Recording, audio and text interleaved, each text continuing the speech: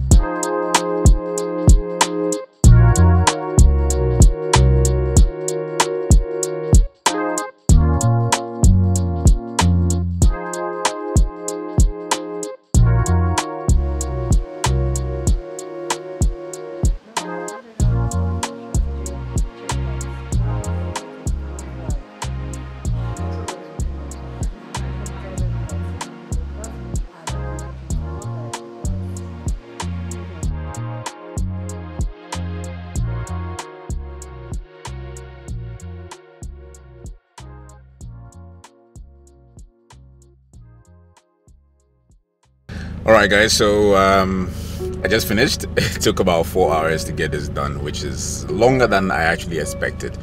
And while I was doing the locks, I actually texted my mom the progress, some pictures and a short video, and she was immediately calling back.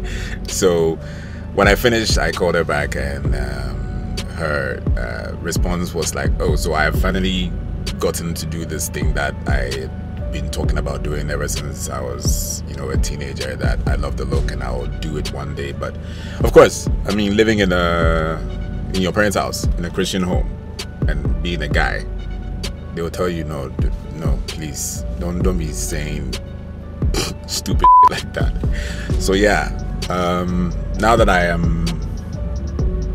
wouldn't say I did it because now that I'm free or now that I don't live with them. It's something I had wanted to do. It's a hairstyle. I don't see any problem with it. But yeah, she kept saying I mean, there's nothing she can say except so at least I know how she feels about it. I'm not supposed to be washing this hair for a couple of weeks. Yeah, when I'm bathing, I'm gonna wear a bonnet so that I don't have to wash it. And I also need to wear something or head wrap so that it keeps it intact.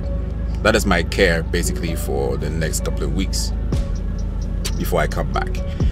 So this is it. I am a man with locks, earrings, tattoos. Basically the kind of guy, like I was saying in the beginning, that you take to a family meeting and they're wondering if really this is the person. And I might also be increasing my chances of getting harassed more by police, but c'est la vie. And for me, I just think that people should not, people are not their looks. Don't judge people by the way they look. Immediately from your experiences or things you've heard or where you grew up, you just see somebody that looks like me and immediately you think that, nah, this person couldn't possibly be, up to any respectable dealings or whatever it is, which is quite sad. But anyway, I hope you do have a change of mind at some point in your life.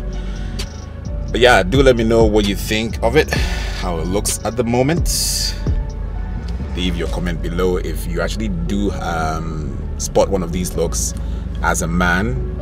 Or ladies, well, it's hair, so usually it's easier on you, except in some corporate environments which do not allow some hairstyles. But as a man, if you're spotting this look, I'd like to know in the comment section below how your experiences have been, how people treat you, or how people judge you immediately they see you.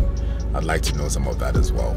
Just let's have a conversation in the comment section below. And yeah, I'll keep you posted on my new journey, my new look, how things are for me in the coming weeks or in the coming year or in the coming years. So that's what I wanted to share today on the vlog. I will catch you guys in a bit. It's adios for now, and stay safe. Wear your mask, wash your hands, sanitize, and all the yada yada yada. Peace.